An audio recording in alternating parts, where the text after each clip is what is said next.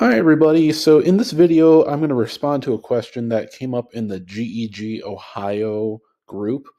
And somebody asked if it's possible to make multiple Google Forms from a single big bank of questions and be able to just pick randomly a certain number of questions for each quiz. And so the short answer is yes, we can do it by using a funky formula in Google Sheets.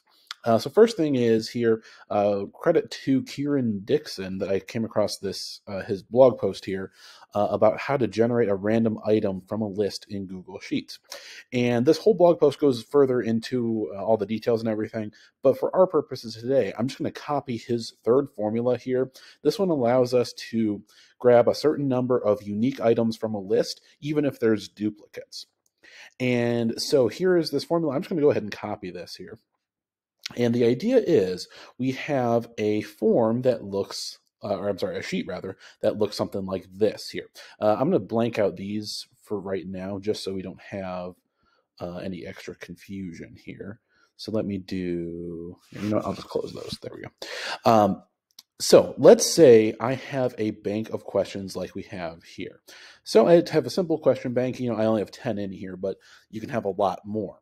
And let's say I want to have multiple quizzes that come from this big bank of questions, and each quiz just has a random assortment of questions from this question bank. And so that's where this formula comes in. And so the way this works is you just simply start in a column like we have here and just list off all the questions total, all the ones that you have. Then in the next column over, we can just label it quiz A or quiz 1, something like that. So I'll call that quiz A. And from here, I'm just going to paste in that formula that we got from Kieran here. So again, it's this third one down here. And I'm going to go ahead and paste this in. And there we go. It kind of formats it weird for some reason. But hey, there it is. It drops in this formula. Now, I can customize this formula a little further as well. So first thing here is I want to make sure it's looking in the right range. So if I go back and look at Kieran's work here, he is filtering it by A2 to the rest of A. This just means it's looking, let me go back here. It's looking in all of column A, starting from the second row and all the way down, which in my case is where I want to put it. So there's nothing I have to change there. You're going to see that same range come up in multiple places. Just make sure they all match wherever you have all those questions. And if you have it set up this way, just A2 colon A will cover the whole thing. Okay. And just make sure it's the same for each time that range comes up. So it's going to show up one time here, another time here, and then a third time here. So it'll show up a few times. Then the other thing you can do to customize is you can choose how many questions it picks from the bank. From Kieran's original example, he only includes 5. You can make as many as you'd like. So for me, maybe I'll come in here and I'll double click on it so it's a little bit bigger here. And the number to change is the second to last number in the whole formula here. And so this is how many questions it's going to give you at the end. So here it's 5. So for me, maybe if I want 8, maybe I want 8 questions. I'll hit 8 instead and just hit enter. And there we go. So now I should have 8 questions. 1, 2, 3, 4, 5, 6, 7, 8. There we go. So now I have 8 questions. I can repeat this whole process for multiple quizzes. So if I want to have, maybe 3 or 4 different versions of this quiz, I can do the same exact thing. So I'll go over another column here. Let me zoom out a little bit. I'll go over to another column. I'll have quiz B here. I simply paste in the formula that I had earlier again. And this time, maybe I'll change it up so maybe there's only 4 questions. So again, I code that second to last number, change it to however many questions I want, hit enter, and there we go. So now I just have 4 questions. You will also notice when you refresh the page or do a few other things, the assortment of questions will change each time. Just a heads up about that. So it'll kind of do it randomly. So if you hit the refresh button here, we'll see it'll probably change my questions here. So there it goes. It just changed them. So that's something that will happen just from the nature of the formula. Anytime it refreshes the formula, it will change which questions it's picking. But there we go. So that's all we have to do to get a list of questions, or random list of questions from a big bank. The next thing you may want to do is end up with something like this, where I can just take the questions from the Google Sheet and put them directly into a Google form for me. That way I can start, making up my actual form and set it to be, auto-graded and all that fun stuff.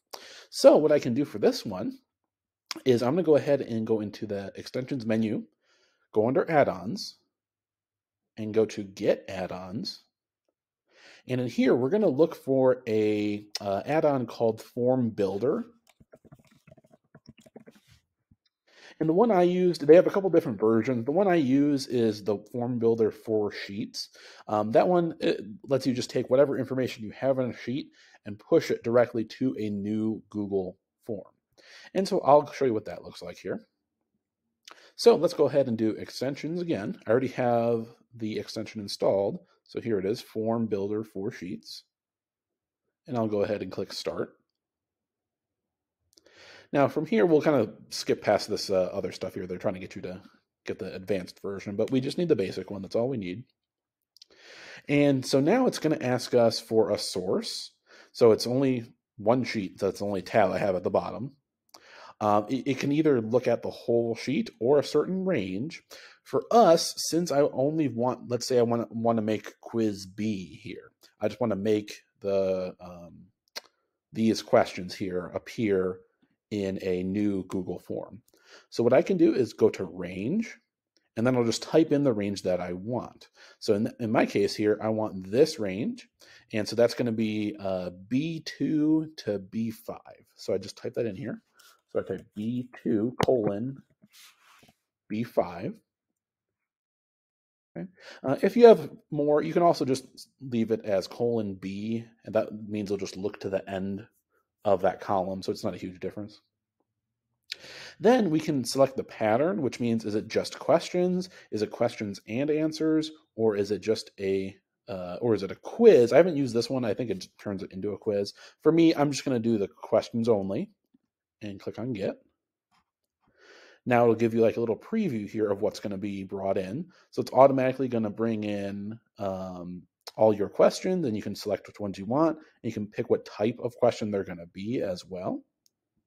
We'll scroll down a little further, and we're going to go down to Create. And this is going to have us create a brand new Google form. You can also do Choose Form, which will let you add these questions to an already existing form if you'd like. But for me, I'm just going to do Create. I'll just call this new form Quiz B. You have to hit the little check mark. Then we go ahead and hit Import Selected. It'll take a little bit. And then this is actually creating the form for us, and it's going to drop it right into the first level of your My Drive in Google Drive. And so if I go back to my Google Drive here, I'll just open this up. Go to My Drive. And there it is, new form Quiz B.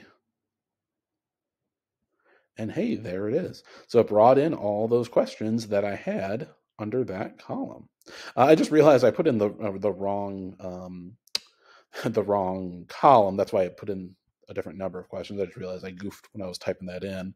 I typed in column B back here. I was looking for column C. That was my mistake. So it brought in these questions instead of these questions. Well, error on my part, but you get the idea.